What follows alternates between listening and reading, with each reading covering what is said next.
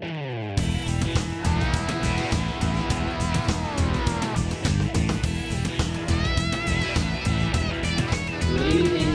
My name is Chris Ralph and welcome to Talking Theatre. Tonight for our first episode we have David Whitely and Alexis Scott from Vacant Theatre, who are going to be talking about an upcoming production. Welcome. Thank you. How are you guys doing?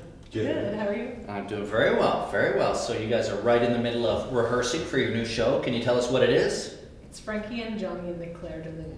Yes, yes. Now this is a play by a very famous American playwright named Terrence McNally.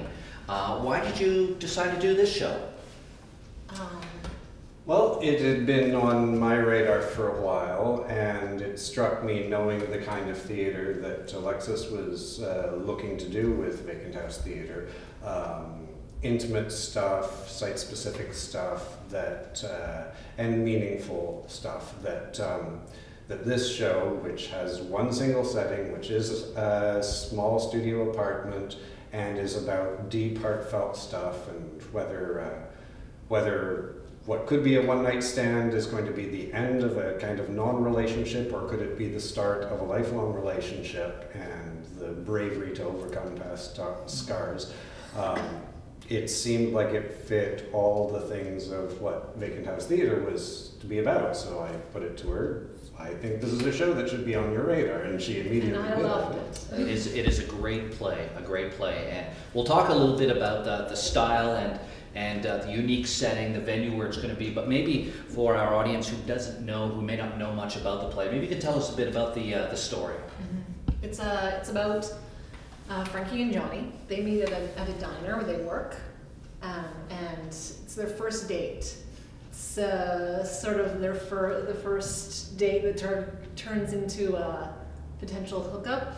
Well, actually a hookup situation, and then Johnny kind of just won't leave, and Frankie sort of. Yeah. So the play picks up the very first moments of the play, even if it was in a conventional theater, at curtains up or lights up.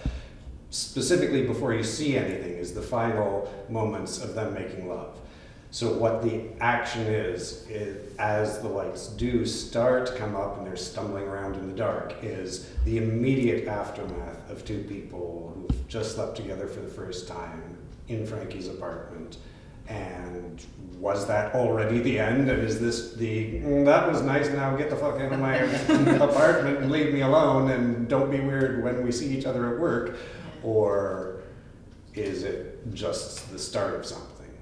It sounds like it could be a fantastic comedy. Is it a comedy? Can you tell the audience a bit about the tone of the show? Can you tell us a little bit? I know it's a romantic comedy, but what can they expect to see when they come in? It's endearing.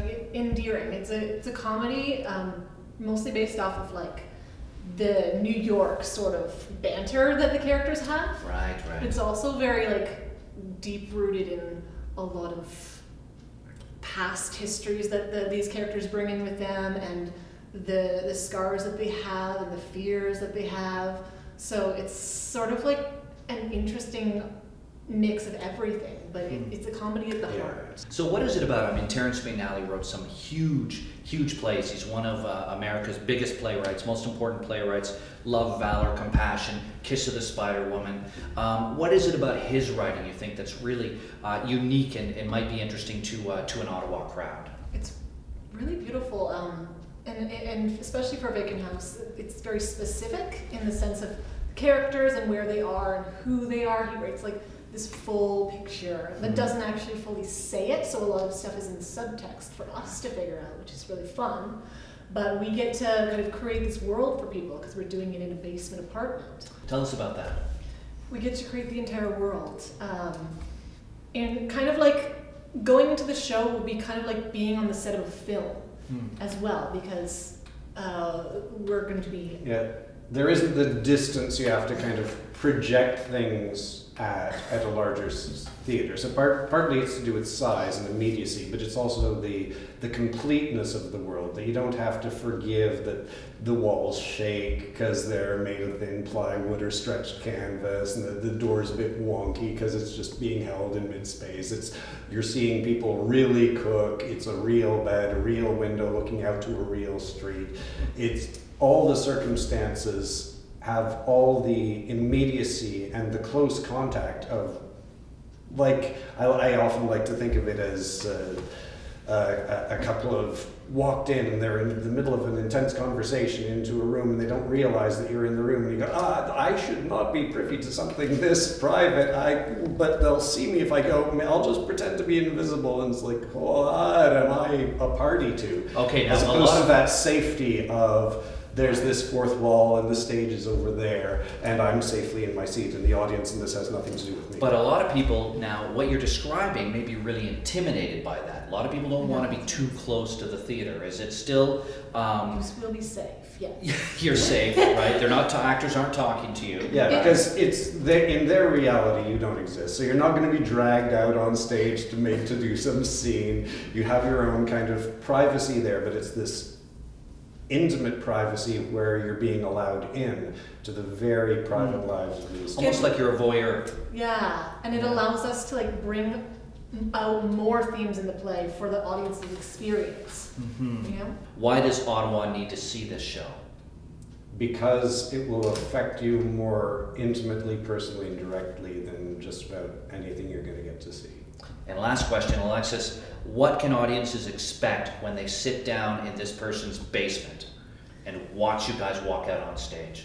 To feel connected to a theater experience like you've never been before. Come see Frankie and Johnny at the Claire de Lune, By Terrence McNally. May 21st to 30th At 8 p.m. at 122 Stewart Street. Costumes optional. And after the flip, we're going to be talking with the amazing Shaun Toohey from the Ottawa Little Theatre and his upcoming production of Breaking the Code.